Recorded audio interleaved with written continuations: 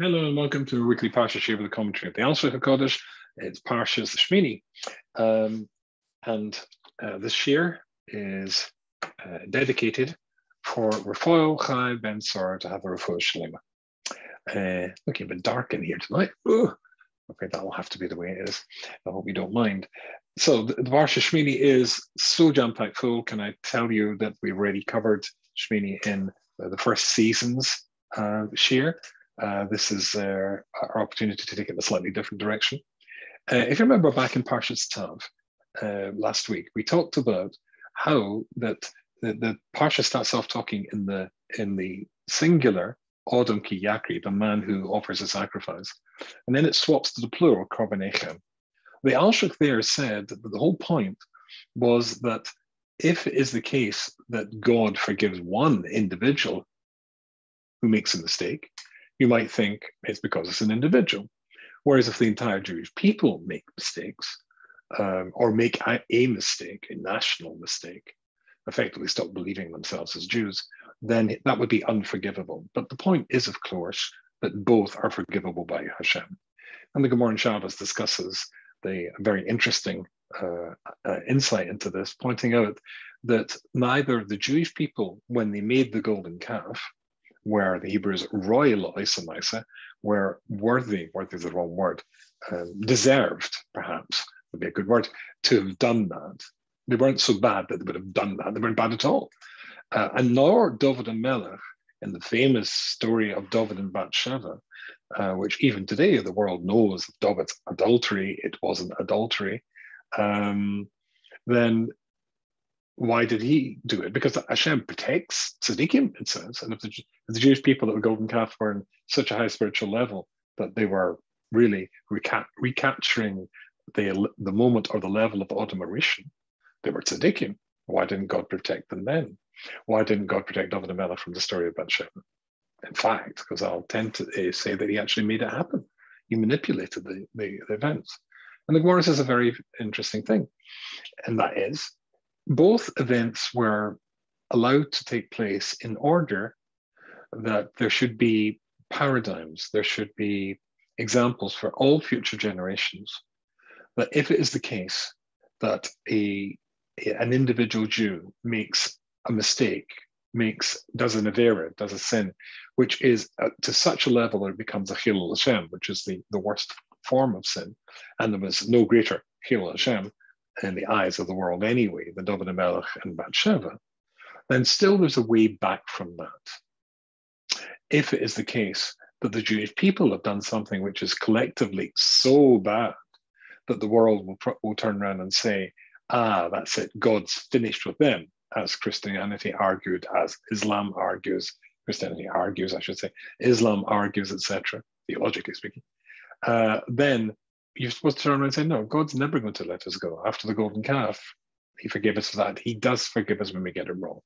Okay, so basically, the korbanos, the sacrifices of the Mishkan, and the Mishkan itself is the whole structure, the dimensions, the materials used to build it are all interconnect with the human experience, and have messages for the human experience. In that particular case, the message for the human experience is that there's forgiveness in both the national and the individual scale. Fine. I can't remember last week if I told you. Maybe I'll tell you a story. My first ever lecture tour to Cape Town. I used to go to South Africa quite frequently to say shir. Like it very much, like the people very much. I was in Cape Town. The rabbi of, it was called, I forgot the name of the shul now, but the shul was just at the foot of Table Mountain, looking out the window. You can see the beautiful Table Mountain of Cape Town. And basically, I nearly had it there, it was in the tip of my tongue. We met briefly from one of my other lecturers. We liked each other. I can even tell his name, Rabbi Dr. Ivan Lerner, who became, and to this day is still one of my closest and dearest friends. When he wanted to bring me for a whole week to lecture at a program he ran straight after Sukkot, an educational program. Today, there's in South Africa, the chief rabbi set up something called the Sinai in Dava, which I had the great honor of addressing about 5 years ago.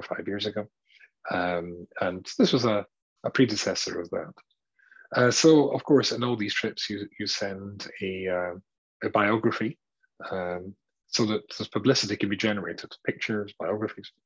So this was sent to there. Now, my old biography used to say that 4 years ago, the independent newspaper in the UK, which is a large newspaper in the UK, probably the equivalent of the New York Times here in America, cited Rabbi YY as being amongst one of 5 people to turn to for advice, along with Tony Blair's mentor.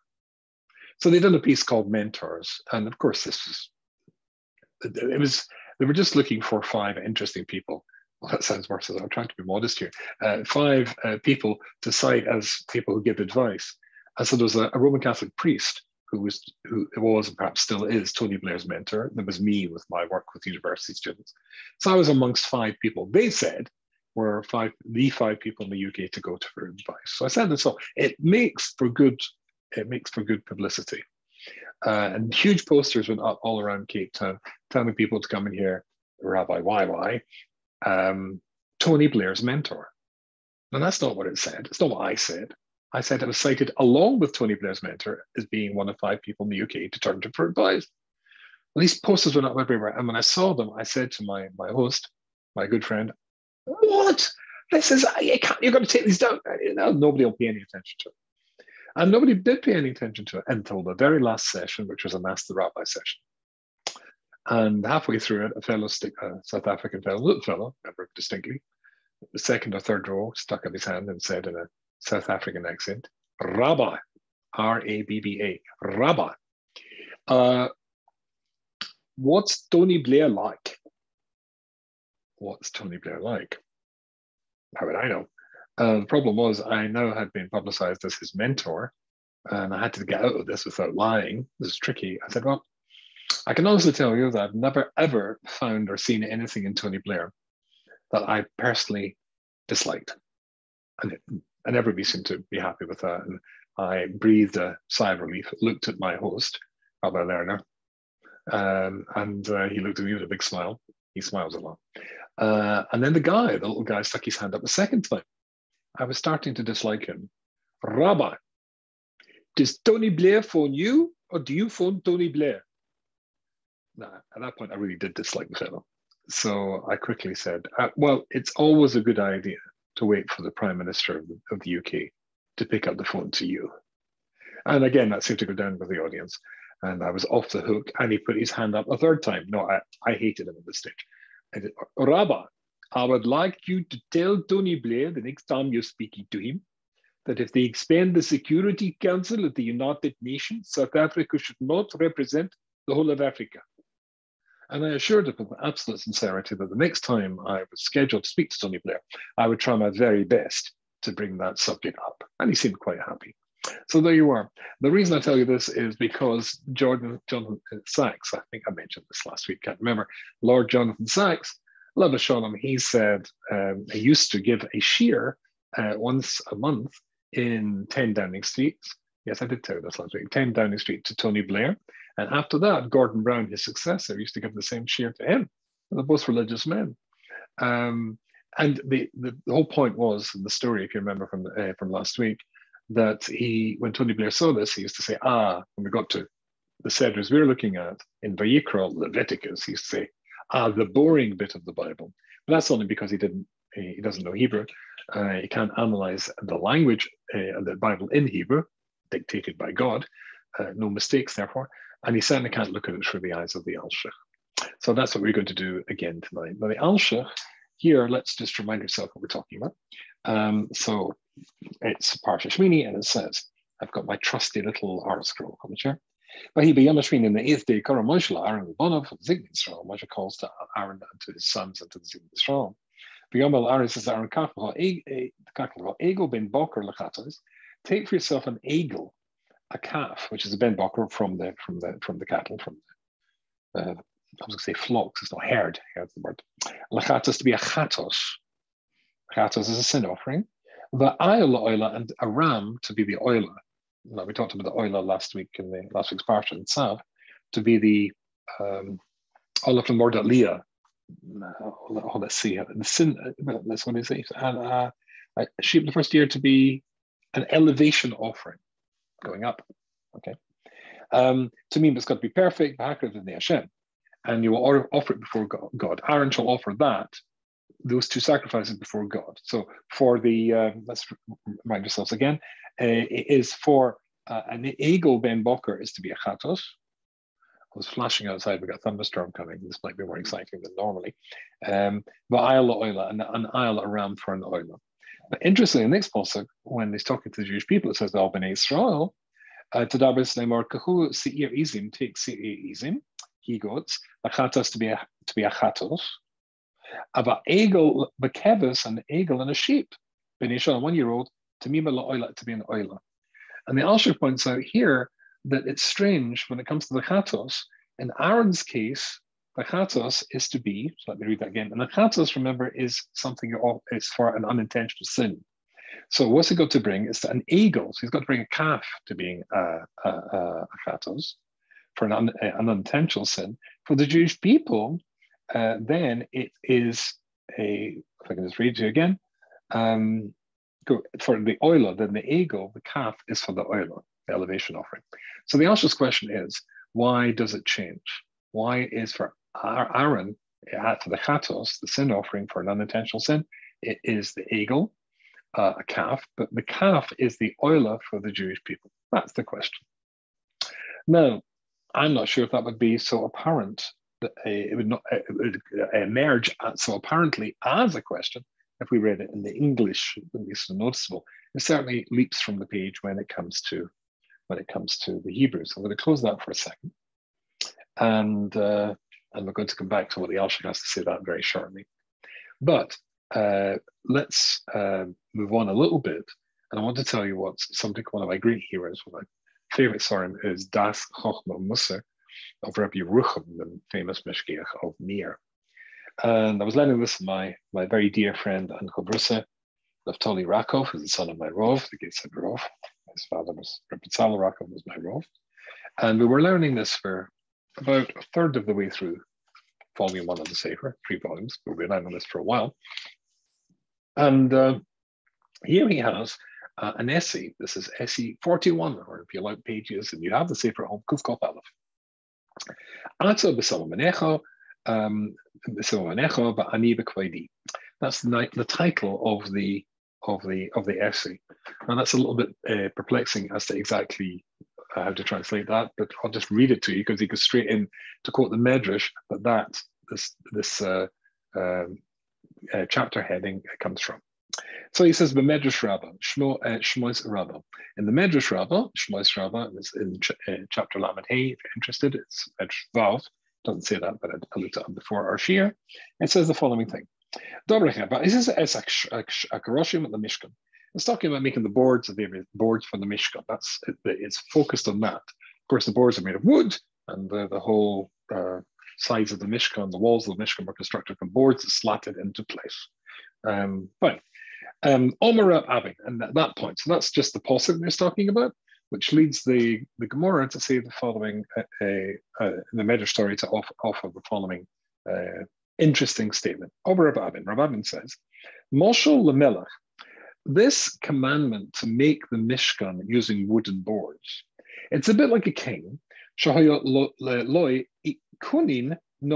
that did a beautiful portrait of himself, maybe painted by Michelangelo or somebody, very talented, brilliant artist. So he had this portrait. Omer ben Beisai said to his son, also li kamaisa, make me a copy of that. I want you to replicate one of them for me. Replicate this portrait for me. Make me a copy of this portrait. Omalay, to which, now here it doesn't actually say this. It's missed out, but the son said, "How can I possibly do that? I'm not a Michelangelo. Perhaps he wasn't. Maybe he could only do stick figures, a little box with a stick figure inside, or it's certainly not going to be like this beautiful work masterpiece of the king." To which he says the following thing: Almalay, so the king says to him, "Ata b'samanecho, you with your art implements, You do the best job you can. And I will be the way I am, and my masterpiece will stay on the wall, sort of thing. That's what the king says. That's what Hashem said to Moshe. Look and see into heaven, see the Mishkan there, and you make one down here that's like it. Okay. How can I possibly make, the Moshe was almost identical to the Nimshal, how can I possibly make something down here which is an equivalent to where you dwell in heaven, your heavenly palace? To which he says to him, right, just make it as best you can. Ketav Nisam, but Cheres, you should make it with blues and purples and all the ingredients of the Mishkan that he saw when he looked into the sky. That's how he's going to make the Mishkan down here. And of course, the Mishkan was made with all those ingredients: the gold, the copper, etc., etc. So I'll read a little bit more to you. But tell this Shemini, and just like you see the Mishkan, because you're a prophet and you can look up Moshe and see into heaven, the vision that you see there, that's what you should make down there as well. It says, that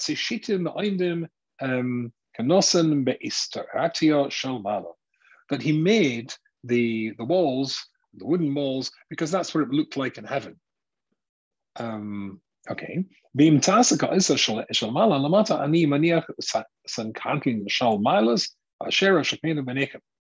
And if you make it like that, I'll be able to allow the assembly of the angels who are up there to come and descend and live down there. So you've just got to make so they feel at home, right? Just, you may have noticed Lubavitch. If you've ever been to New York, where I live, and you go to 770, which of course is the center of Lubavitch in the world, and it's a very huge and very distinct house where the Rebbe used to live, and that's the center of Lubavitch Chasidus. And there are Lubavitch centers all around the world, Los Angeles and Yerushalayim, which replicate as closely as possible the original 770 in dimensions and shape, and even in the bricks. So basically, as it were, it would continue the message of the original when the Rebbe's there, when the Rebbe was there, that will continue in all these centers throughout the world. So he says, Af lamata, I missed a bit, and if you make the thing you see upstairs, then lamata ani maniach sankalitin, I'll make my assembly, my heavenly court. The angels will now be able to shomala, and they'll be able to dwell on earth below.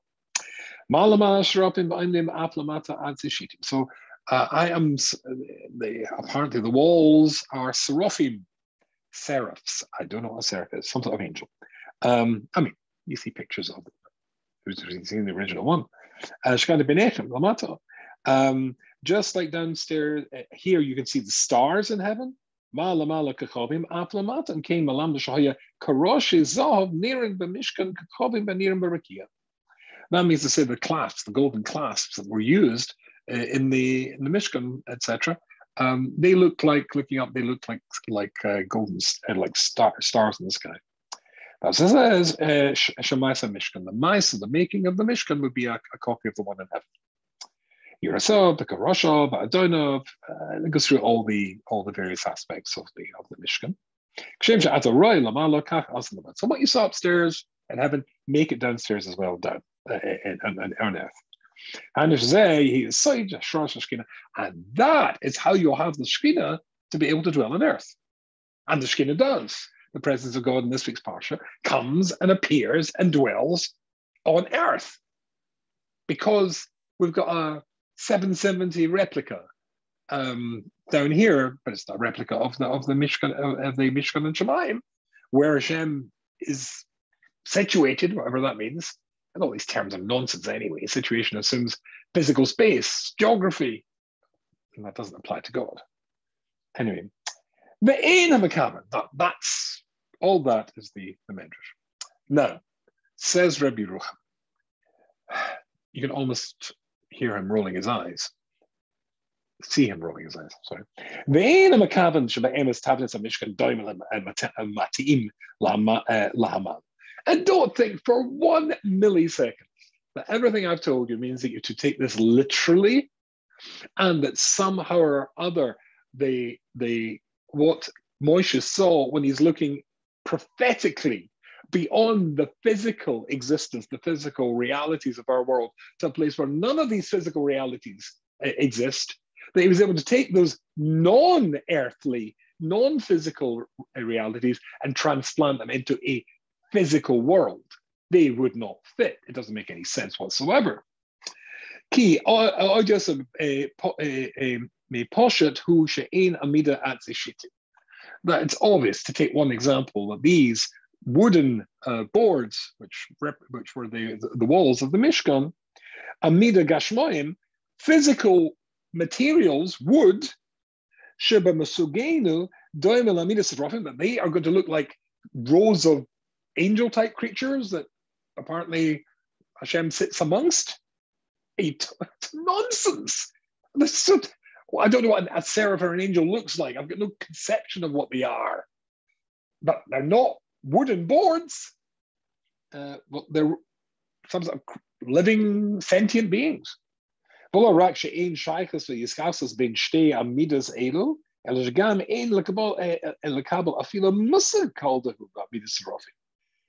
It's not even that they don't even look like them. There was no way to copy them in any way whatsoever. But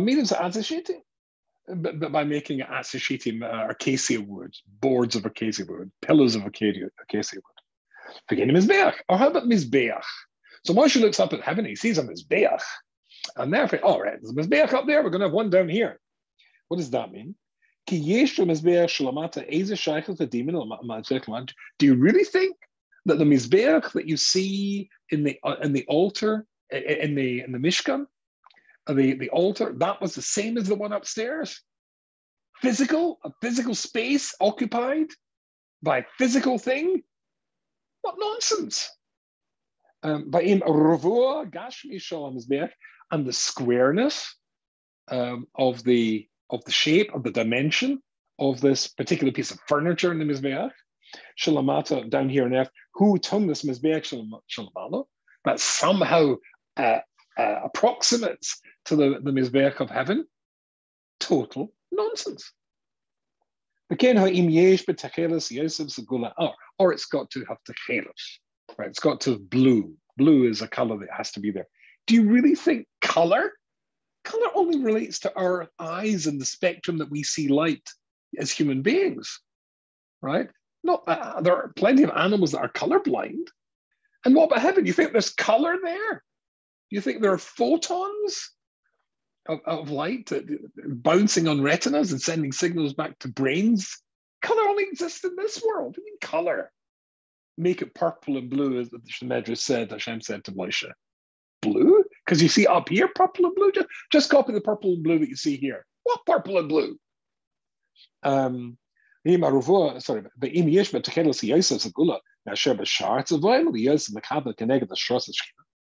somehow the blue that you're going to see is going to remind you of the Almighty and Him dwelling on earth.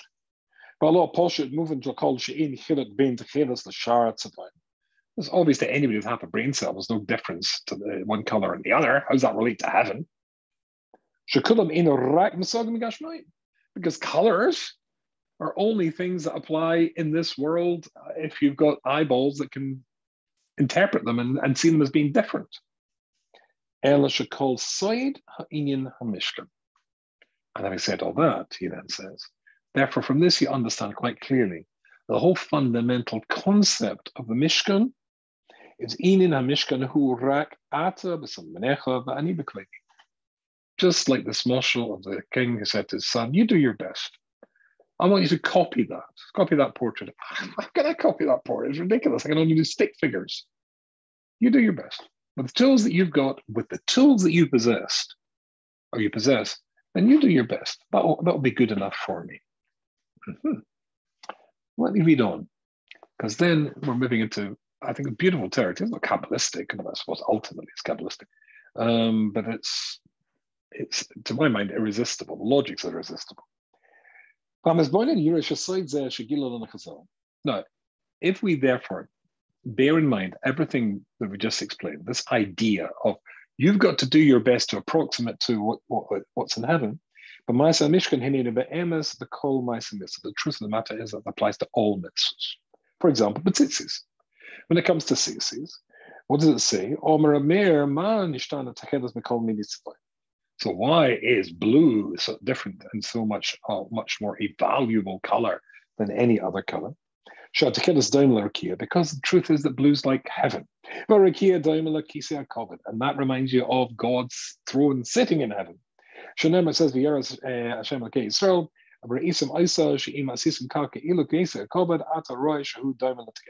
if you were to look, you would see that really it's kisei kavod, it's like blue. Re'isim was a kantam, and you remember, and you will see it, and you remember, Amara maybe Lidei, so that seeing something triggers an association, a memory. Zikaron maybe Lidei Maisa. And the memory and association leads you to action, leads you to doing the things. Begilona Chazal, that's going to be important. Come back to that in a minute. Begilona Chazal, Chazal say, Soid Chutiat Tzitzis, Shepsil Tchelas Daim the Kisei Kavod. But the string is a bit like the Kisei Kavod. A piece of wool string is like the Kisei Kavod, God's throne in heaven. What nonsense is this? This is worse than the previous thing of making a Mishkan that's somehow going to approximate to the one in heaven. No, what it means is like this. But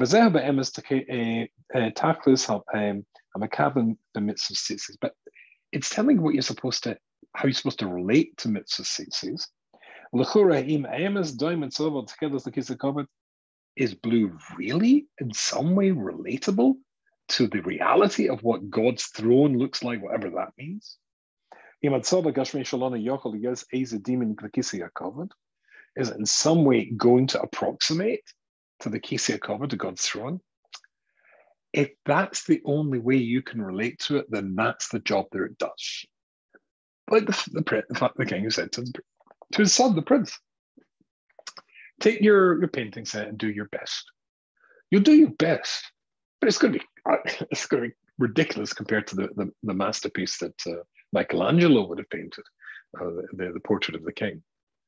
But that, as long as it allows you still, the kid, if that stick figure allows him to think of his dad, that'll do it.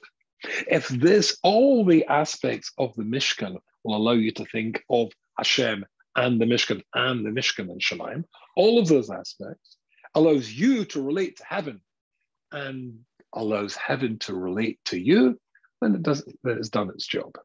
And as we said before, that every single aspect of the Mishkan, the materials, the dimensions, the fabrics, the colors, etc., are all, and of course the sacrifices that are offered there, are all there in order and for a connection to us, the way that we can see it, the way that we can relate to it. You do your best. You can't actually ultimately understand how all this stuff works throughout all the dimensions of creation, to the world of the angels, and we talked about last week, the world of the planets, and of course, ultimately, where Hashem dwells himself. But it does work. There is a connection, even though it's as crude as a stick figure compared to a Michelangelo masterpiece. And that takes us back with that idea that everything in the Mishkan has a relationship and a relativity to the everyday existence of people like you and I. It's just you have to be able to work out the dimensions and the ideas and see what that connection is. And the example of the Alshich mentions before, but of course there is only one time in a person's life you're guaranteed to be forgiven for anything you did wrong, and that's when you get married. Hashem's wedding gift to any Chosn Kala under the chuppah is, I'll wipe the slate clean for everything you've done wrong. The gift is hinted at when it comes to the furniture of the Beis Hamikdash. All of it relates to some aspect of real human existence, as we can relate to it. And that is, so it's like, the Mishkan then becomes like a large aid memoir, a large prompt, to prompt you to remember things. So the Aron, the trying to think what the English word of Aron is, the box, in which the luchot or luchos are contained, has a lid. The lid is called the kaporos. Why is it called the kaporos? Same word as kippur, to atone. It atones for things that you've done wrong. When you get married. The symbolism of the lid is marriage. Now, that symbolism carries through. We've done this before. Let me just remind you. It's 2.5 amas in length, and that's an amma. From there to there is an amma. And it's all the measurements, the Jewish measurements are all based on the span or the elements of a person's body. And many metrics are based on the human body. So there are 6 fists in, we've done this, if you've been to, well, if you've not been to the previous year, you won't know. So anyway, 1, 2, 3, 4, 5, you count and we get to 6 when you get down there. So therefore, if 1 amma is 6 tefachim, that means 2.5 ammas, it's 15 tefachim in length. So that was the length. So you get an idea of how that's 2.5 ammas there. So there and over there. Sorry, wiggles. That's my left arm.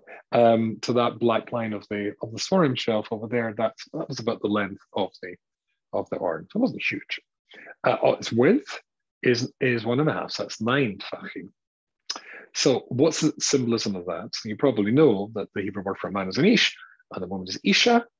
If you take out the one letter from each, you're left with 2 letters which are the same. Aleph Shin, Aish, which means fire.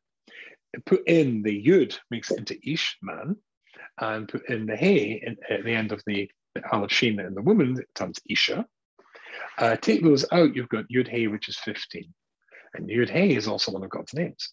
The message is, in the dimensions, that if you base your marriage, remember the lid symbolizes the marriage, on the box in which the Torah is given, the luchot were given, base your marriage on the Torah, then you will have, running through the length of the marriage, because you'll have God running through the length of your marriage.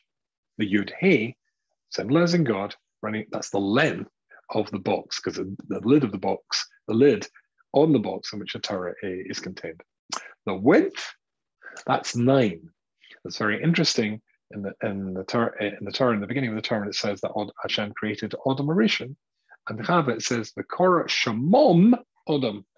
He called their name Adam. If you're good at gematrias, the numerical values of Hebrew letters, Aleph is obviously 1. Adam, Dalet is 4, it's 5. And then we've got Mem, which is 40, but we're doing what's called Misparkot. You just take the first value, and that would be 4, which should give us 9. 40, knock off the 0, you're left with 4. So that's 9. 9? So it's 9 Adam. Kor Shemam Adam. You call their name, the width of the box is they will become as one. Their name, Kor Shema Adam, they will become like one. 9.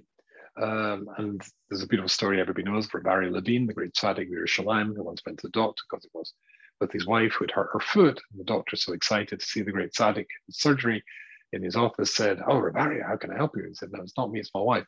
My wife's foot hurts us. Hurts us. Become one.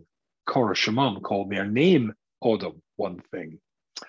And then on top of the box, you get 2 cherubs.